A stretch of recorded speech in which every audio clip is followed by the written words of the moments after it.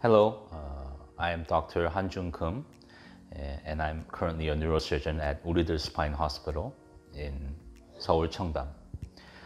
Today I would like to introduce to you one of the more minimal invasive spinal procedures that we do in our hospital, lumbar spine, which involves bulging or protrusions or extrusions in the intervertebral discs, which causes compression of the spinal nerves. The main symptoms of lumbar disc herniations is low back pain and leg pain, and this is one of the most frequently seen diseases in the spine.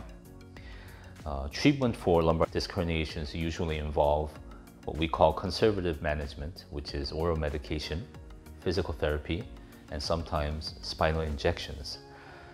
Most of the patients who have this disease usually find symptom relief with conservative management. However, in some cases, back pain and low back pain and leg pain can persist even with these types of treatment. And in these cases, we usually opt for surgical treatment. Surgical treatment involves making a small incision in the back to remove the lumbar disc. Although it seems fairly simple, patients usually have a little bit of a phobia for these types of surgical treatments. Also, after surgical treatment, the patient needs to go through some type of rehabilitation, which can last for up to several weeks. And in rarer cases, some might find some types of complications with surgical treatment. To avoid these types of complications, Wooridul Hospital has treated patients with a procedure called Transforaminal endoscopic lumbar discectomy. This is a much simpler type of surgical treatment for lumbar disc herniations. The transforaminal endoscopic lumbar discectomy involves using a small endoscope that goes through what we call a working channel, which is inserted in the spine through natural openings in between the intervertebral bodies. Therefore, we don't have to remove any of the normal structure while we do the procedure.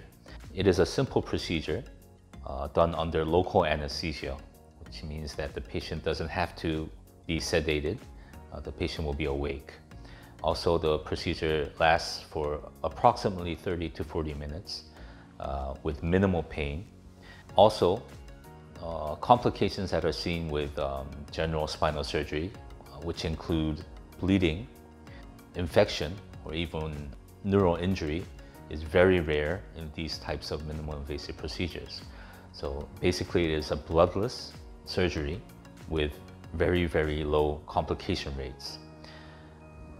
Another advantage is that the patient can go back to everyday activities immediately after the procedure.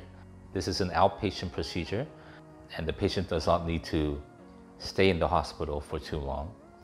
And the patient can go back to his or her everyday activities immediately after having the procedure. Therefore, the patients are not too scared of this procedure. It enhances the quality of life of the patients very quickly. Wooridul Hospital has been undergoing these types of procedures for almost 40 years now with excellent results.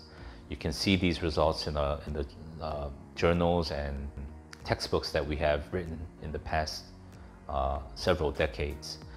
These types of minimal invasive spinal surgery has been gaining global recognition for several decades now, especially Wooridul Hospital.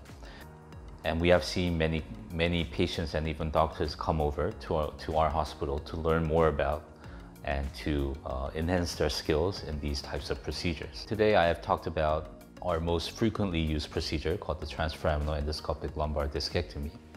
In later updates, I would like to introduce you to more other types of minimal invasive procedures, and I'll see you again.